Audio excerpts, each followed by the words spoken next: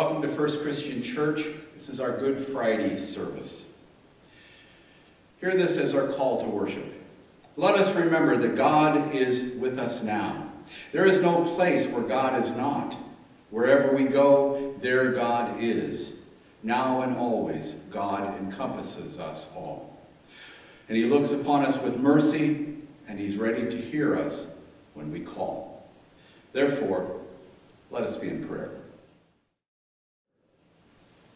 O merciful God, willing to help, willing to comfort us, we pray for all the folks that are in distress.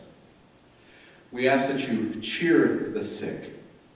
We ask that you help the doctors and the nurses, our world and national and state and local leaders. Guide them, guard them.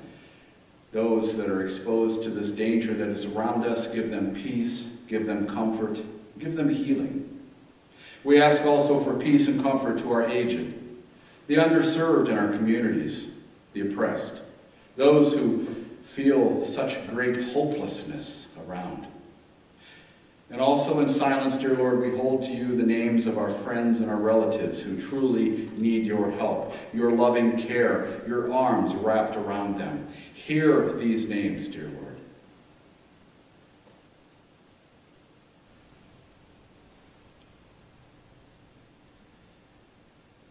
We ask that you dry our tears. Let us seek, let us find your light. And may that light lead us to a greater understanding of you and your love. And may our hearts remain faithful to you always. We raise this prayer to the one who taught us to pray. Our Father, who art in heaven, hallowed be thy name. Thy kingdom come, thy will be done, on earth as it is in heaven. Give us this day our daily bread, and forgive us our trespasses, as we forgive those who trespass against us. And lead us not into temptation, but deliver us from evil. For thine is the kingdom, and the power, and the glory forever. Amen.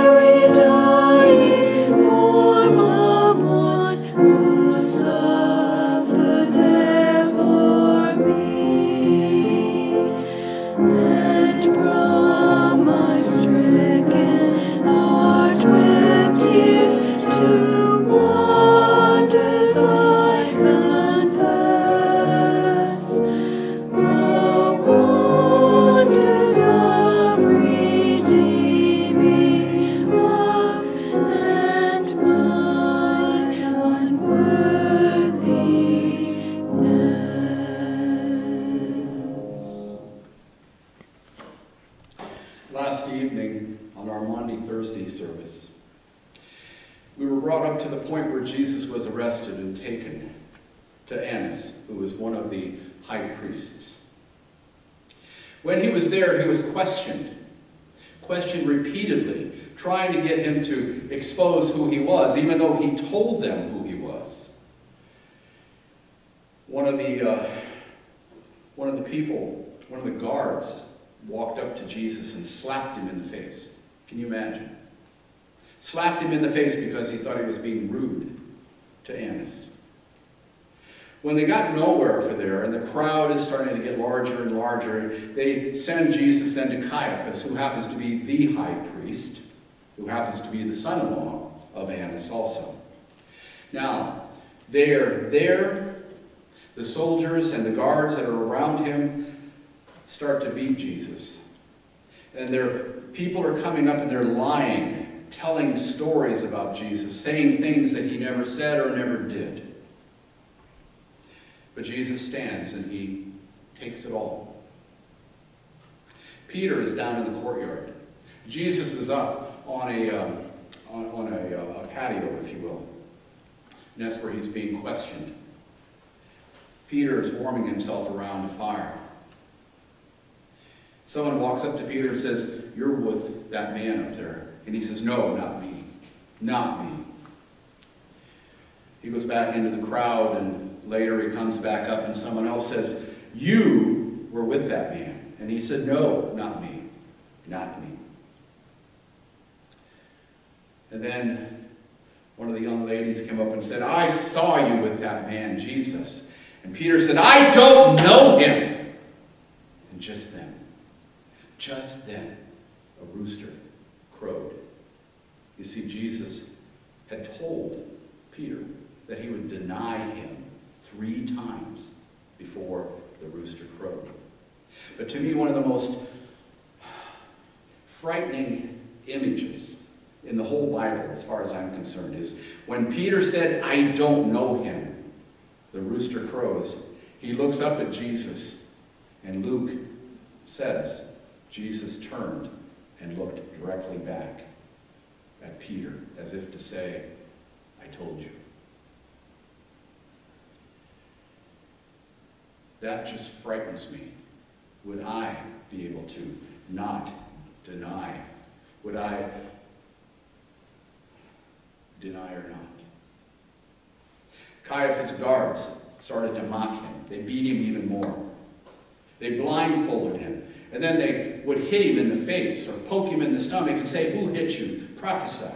See, they were making sport of Jesus. Then they finally asked him, "Are you the Son of God?" And Jesus very plainly looked at Caiaphas square in the eye and said, "Yes, I am. I am the Son of God." Well, they decided right then that he needed crucified, but you see, the Jewish people could not, they could condemn someone to death, but the Romans had to do the murder. So they took him to Pilate to be crucified. Now, Pilate, after interviewing him, realized that it was trumped up charges.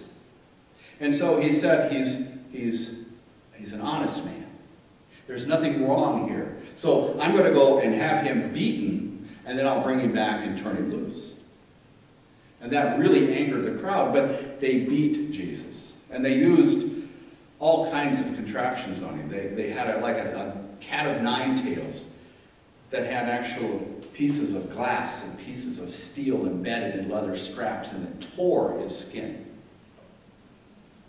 They brought him back finally, and Pilate was even shocked when they saw how beaten he was. But he said, "Now I release him." And they demanded someone to be released, but they wanted a sinner. They wanted a murderer by the name of Barabbas to be released and to have Jesus be crucified. You see, God's plan all along was for Jesus to die for your sins and mine. Nothing could stop this. So they let Barabbas go, and they took Jesus out to be crucified. It is now Friday, the 3rd hour of the morning, time for the crucifixion.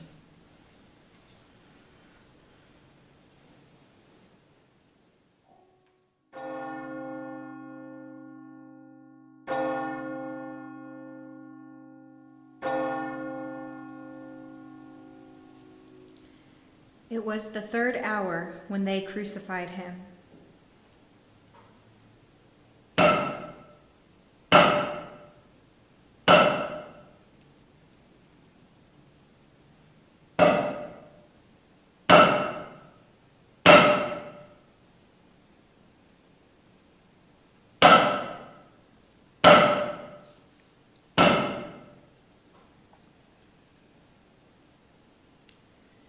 Jesus now endures the most cruel and humiliating death, a punishment reserved for the most despicable criminals. He accepted that there was no other way to complete his purpose, and in his agony, he called out to God, "Father, forgive them. They don't know what they are doing." Now Friday, the 6th hour of the morning, the hour of darkness.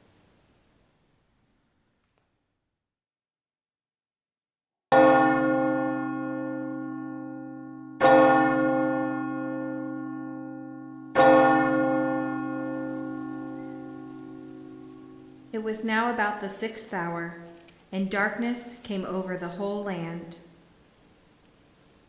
Those who passed by hurled insults at him, shaking their heads. The rulers even sneered at him. "Let him come down now from the cross, and we will believe him. Let him save himself if he is the Christ of God, the chosen one." "I thirst." The soldiers came up and mocked him. They offered him wine vinegar and said, "If you are the king of the Jews, save yourself." They divided up his clothes by casting lots and placed a sign above his head which read, "This is the King of the Jews."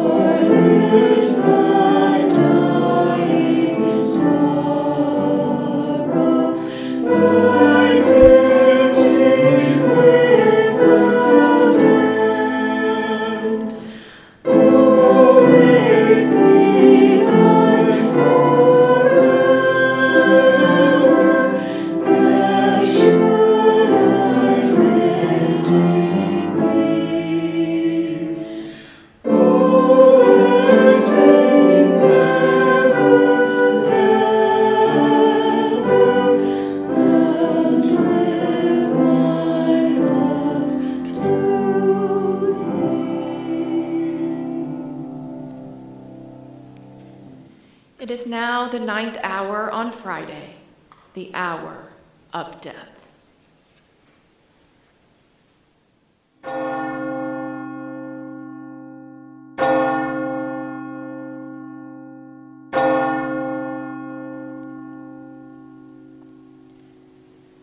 At the 9th hour, Jesus cried out in a loud voice, my God, why have you forsaken me?" Around the 9th hour, 3 p.m., Jesus called out in a loud voice. He was committing his spirit into the Father's hands before breathing his last. He did not slip away on the cross, but he filled his lungs with air, and he declared, "It is finished." It was no coincidence that at 3 p.m. on a Friday, worshipers had one last chance to offer a sin offering at the temple before the Sabbath. At the 9th hour, the shofar blew, and the Lamb of God died.